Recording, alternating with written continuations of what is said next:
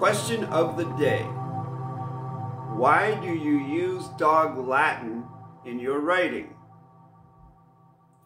Now, the reason I'm doing this type of video rather than a short 60-second video is because once in a while this question will come up from newbies who come onto the channel who haven't even watched one video,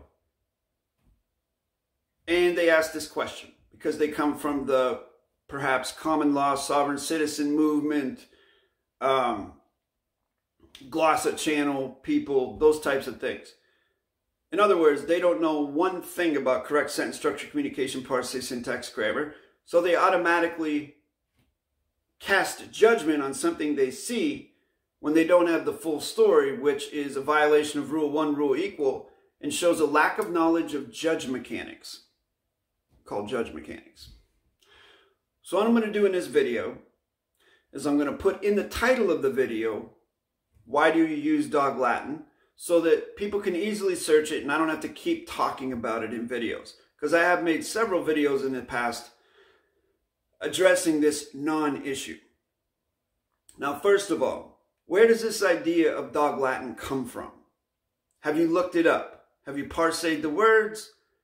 Have you seen what it means in the legal system? Just basically means a debased form of Latin. Does it look like I'm using Latin in my writing? Does it look like any kind of English you've ever seen? You may recognize the words, but the order in which the words are put, the sequencing, not so familiar, is it? It may kind of sort of look like something you may get from a court document, but not quite, because there is a specific sequencing to the words, otherwise known as a mathematical interface. So correct sentence structure, communication, parse, syntax, grammar is a completely different jurisdiction, i.e. domain, than the fiction or Latin-based languages or whatever it is. Sanskrit-based languages, any other language is different. It's a technology. It's completely different. And if you watch the over 200 videos on my YouTube channel, you will get a sense of this if you choose.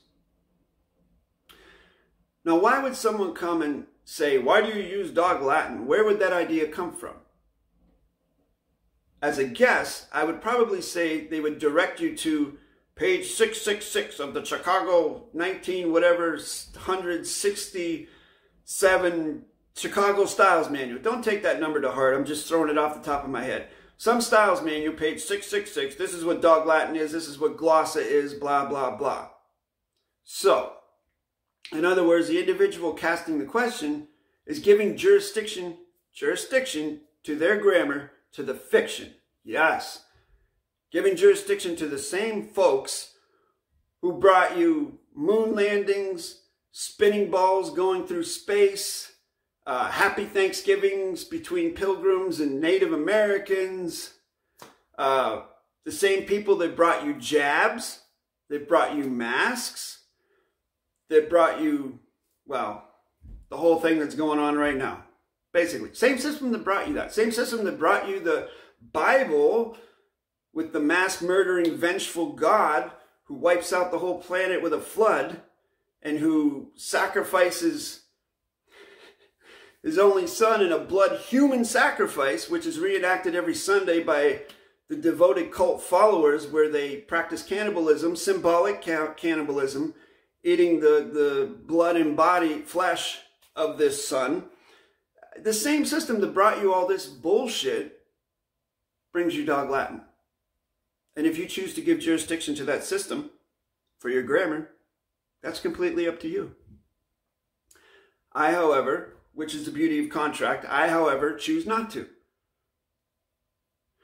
Using the wonderful technology known as correct sentence structure, communication, parse, syntax, grammar, I've been able to help create a code dictionary with all the finite means to my contract words in there, meaning it's a finite mean. There's a finite quality to the mean.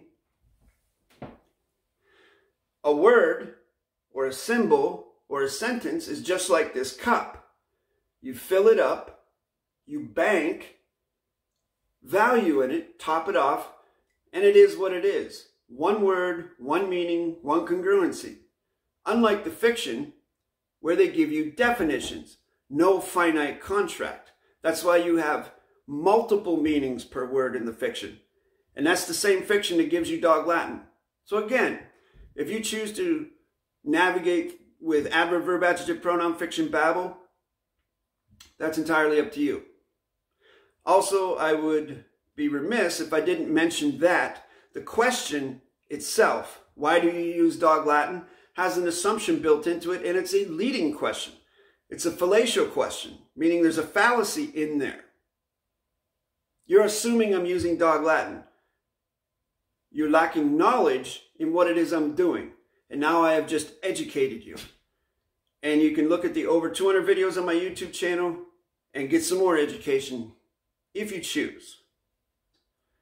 And I hope this gives this individual closure. I'm going to send it to him, and I'm going to post it as a premiere, and hopefully maybe I'll put it as the channel trailer, so because it seems to be a pretty common thing amongst people. Again, to repeat, if you're going to give jurisdiction to your grammar, to the fiction, that's your choice. You get what you get, and you don't throw a fit. All right, thanks for watching. If you have any grammar questions, or if you'd like to set up a video consultation, contact me at jasonmatthewg17@gmail.com. P.S. The individual who asked me this question, I sent them an email and I offered them a video consultation. They completely ignored my offer and continued on and said, why do you use dog Latin? So this is the type of thing I deal with from time to time. If you don't want to set up a video consultation with me, if you don't want to look at me face to face to articulate your questions in an honorable, graceful, rule one, rule equal, peaceful and neutral manner, then I know that you're not serious. Thanks for watching.